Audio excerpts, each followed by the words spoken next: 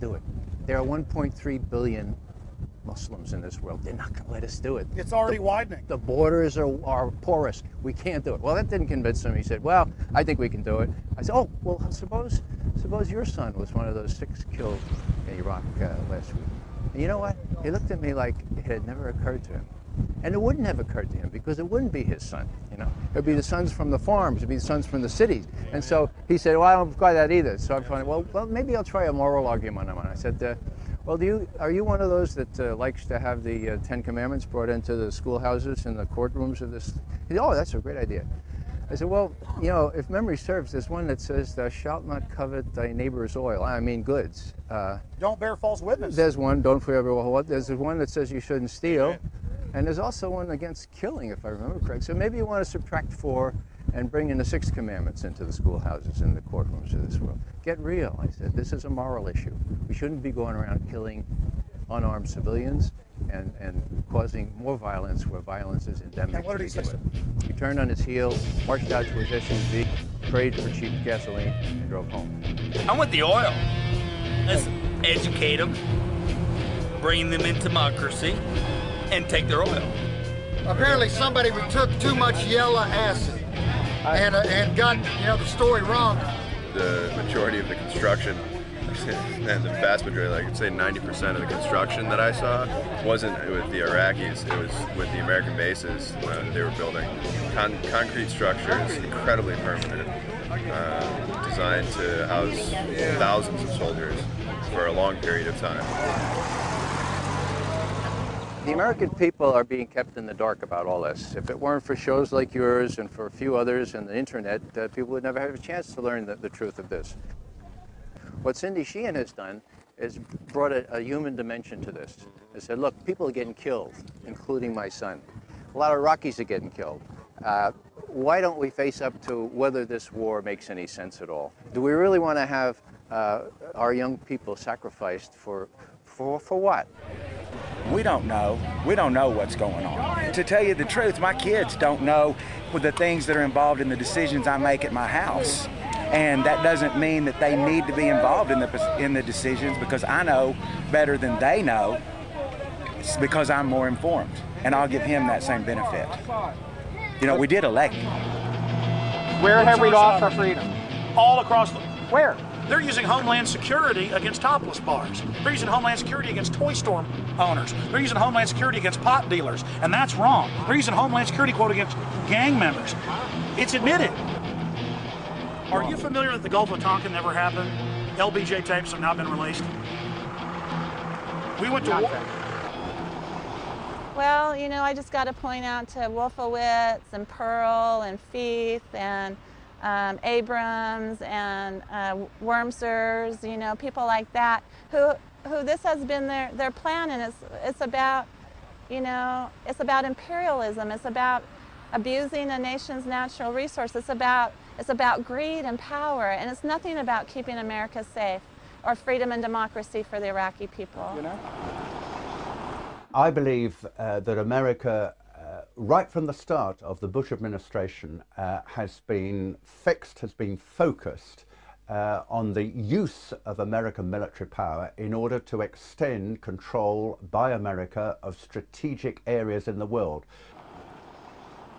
Now we have the Downing Street minutes, which show that as early as July 23, 2002, the head of British intelligence, just back from Washington, said to his prime minister, it's a done deal, the decision for war is inevitable, the war will be, quote, justified by the conjunction of terrorism and weapons of mass destruction, and intelligence and facts would be fixed around the policy of war. There's the proof that the intelligence, all this justification in quotes for the war, was a fraud from day one.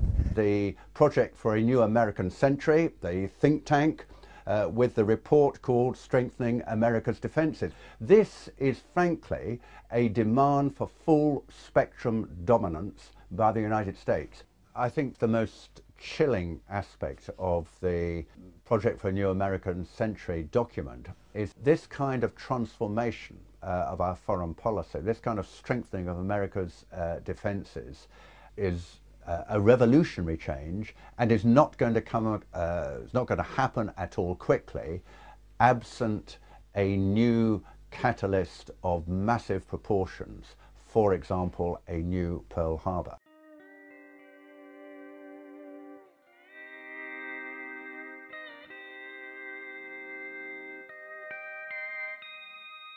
In Crawford, Texas, we found individuals who believe the weapons of mass destruction were found in Iraq. No weapons of mass destruction were found. Are you kidding me? Do you buy that? Yes. Of course there were mass. Of course there were. David, there were. Yeah. This guy would make a great citizen in George Orwell's fictitious 1984. If we took them all away, does that still mean that if he had the capability, would he still? See, that's in the mind. Well, she's got an ad on TV that said he lied, my son died. You know, he hasn't lied to nobody. What did George Bush lie about? He said he was going to protect this country. Weapons of mass destructions. No matter what took to keep the enemy out of our backyards.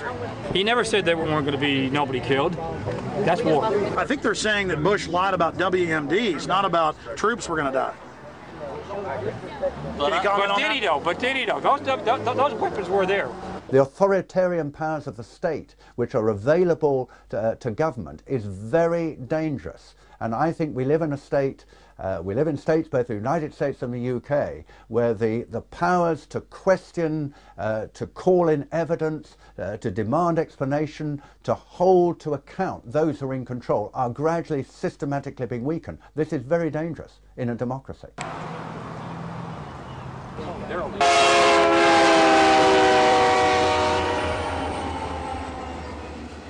Now, Dick Cheney and John Bolton and others have been saying Iran poses an immediate danger. They could get a nuclear weapon before we know it. All the same things they said about Iraq. And so we have to do something about that now. You know, he said the same thing about Iraq, and like you said, he was caught red-handed. It's proven to be lies. Why should we believe him about Iran? I'm pleased to tell you, American people, that the National Intelligence Estimate just put out on Iran says that Iran cannot possibly have a nuclear weapon for 10 more years. Let me say that one more time. Iran can't be a nuclear power, weapons-wise, for 10 more years.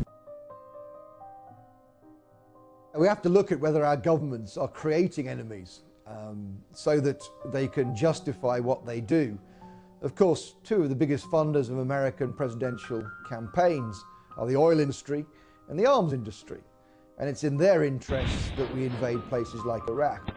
We're going to let the Israelis, or we're going to do it ourselves, attack the nuclear facilities in Iran. Now, people say that's crazy. That is absolutely crazy. I agree. The problem is, folks, the people running our policy toward Iraq and Iran were widely known in the 1980s when I was briefing the Vice President and others as the crazies, okay? The crazies. You come in on Monday morning and somebody would say, guess what the crazies did late Friday night? And you'd know exactly who the reference was. It was to Wolfowitz, it was to Pearl. So all the same folks, some of them who have deserted the sinking ship like proverbial rats, okay? But it was Feith, Wolfowitz, and the rest of them. They were the crazies. There's a lot of other people that are have a dissenting opinion about this war, and has another view of this war other than Cindy Sheehan, and other people have lost sons in this war and daughters. She needs to really go home and do this little protest some other way besides trying to make things sound like she's the only voice of America. 3 weeks later, this gentleman and many others got their wish. Free speech was banned for hundreds of square miles around Bush's Crawford Ranch. Now you can only protest on private property or designated free speech zones where no one can even see your protest. Look, tourist stuff's popped up now. Let freedom ring. We decided to cap off our day in Crawford by traveling down the public highway to where the Secret Service had blocked off the public road 2 miles before the entrance to Bush's ranch. We were promptly told, as if America is now a third world police state, to get out of there, despite the fact that we were credentialed press.